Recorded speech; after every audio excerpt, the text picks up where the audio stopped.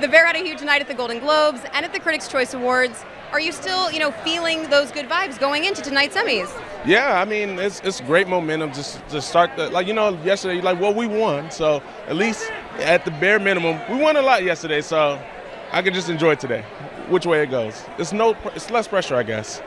Before I finished season 3, I was seeing a lot of drama before I finished season 2, I'm excited about season 3, but I saw a lot of drama online of people not liking Claire, and I couldn't figure out why when I finished it, because I'm like, maybe some people ship, Carmen and Sydney.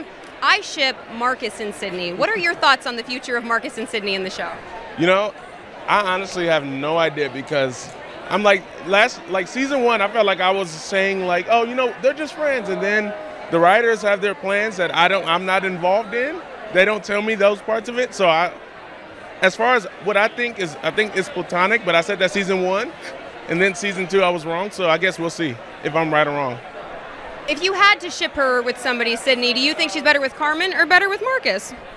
I don't know. I'm not answering. I'm not falling for that. I don't want to make the fans upset. That's fair. Yeah, I'm not getting into that one. What's something you'd love to see happen for Marcus in season 3?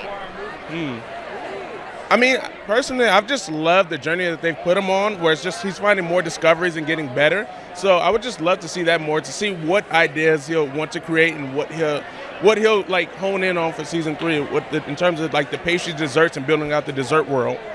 And I mean, a big cliffhanger with his mom at the end of season 2. How do you think that's going to affect him in season 3? Well, I mean, I can't answer that.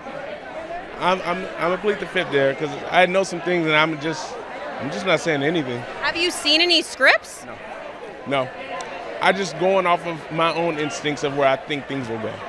Amazing. Well, we can't wait to see it. Thank you so much. Have a great night tonight. Oh, you too.